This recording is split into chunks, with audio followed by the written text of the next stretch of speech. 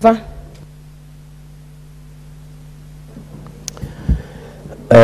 you, honorable members. Madam Speaker, I wish to take this opportunity to sincerely thank the honorable members who substantively contributed towards this motion.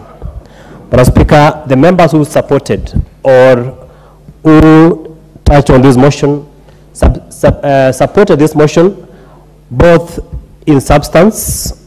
They supported the letter and the spirit of this motion. I sincerely, from the deepest part of my heart, thank the members for supporting this motion.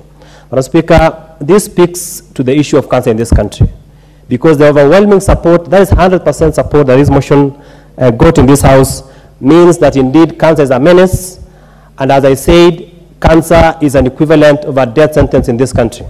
Madam Speaker, I gave the statistics, the harrowing statistics of cancer in this country. And Madam Speaker, I said that the current statistics point to that almost 100,000 people in this country are diagnosed annually with cancer. And out of that 100,000, the mortality rate, Madam Speaker, is 90,000.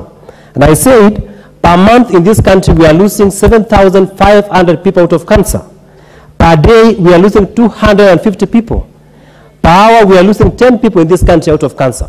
So, Madam Speaker, cancer is a national disaster that we must be able to combat in this country. But Speaker, of special mention when contributing is Honorable Deputy Speaker Gladys Boss and Muchomba. And Madam Speaker, they talked about the pest, that is the Pest Products Control Board in this country, that the World Health Organization has banned 267 pesticides. But Madam Speaker, those pesticides are still operating in this country. They are being sold in this country. And the control board has not done anything to ban those pesticides. And Madam Speaker, of interest to mention is that there was a recent cancer screening in Uasin Gishu County.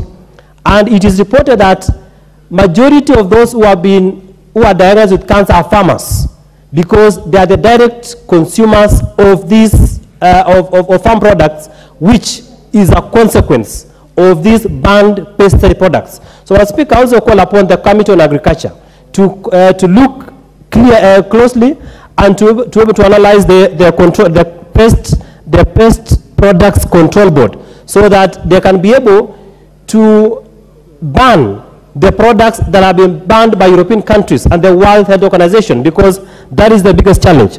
But Madam Speaker, those products are still on our shelves, and this House must do something so that those products are expunged from our shelves. But Madam Speaker, what is the way forward?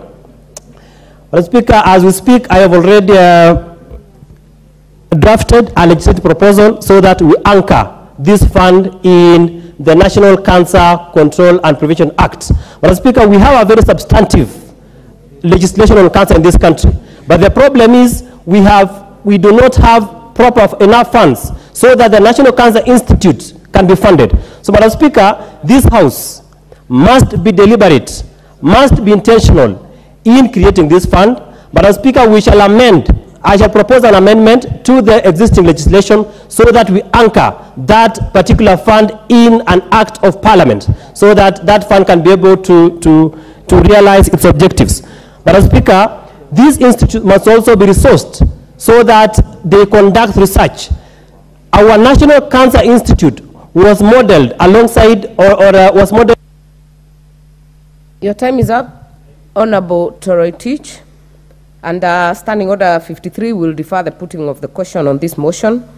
Before we go to the next motion, allow me to recognize again from the Speaker's Gallery, Janeiro Junior Academy from Rangwe constituency, Homa Bay County. Yes, welcome them. ACK St. Luke Academy from Thika Town, Kiambu County, seated at the Speaker's Gallery. We have Chebunyo Christian Academy from Chepalungu, Bomet County. And we also have a visiting delegation from St. Petersburg University in Russia, who are seated in the Speaker's Gallery.